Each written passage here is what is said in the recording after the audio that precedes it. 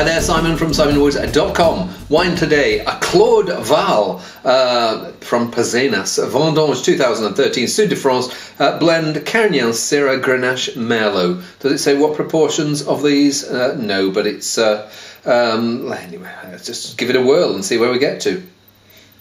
Smells like good, honest red berry with a touch of spice there, it smells.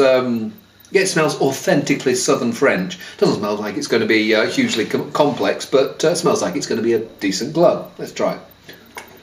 Well, the Carignan is the first listed on here, and it feels like they've taken the Carignan as like a skeleton, and that's it. That's giving some spice, and it's like giving a little bit of violet perfume. And then they've hung the other three grapes on there to flesh it out. So.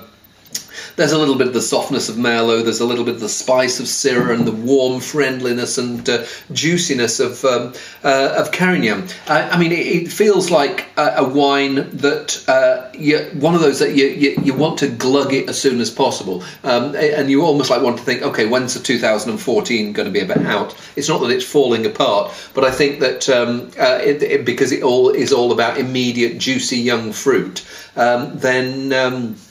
If there's something that's more immediate, more juicy and more fruity, well, why wouldn't you want that? As it is at the moment, tastes pretty nice. Good Wednesday night sausage wine, and unfortunately it is Tuesday and we're not having sausages tonight, but hey, see you soon.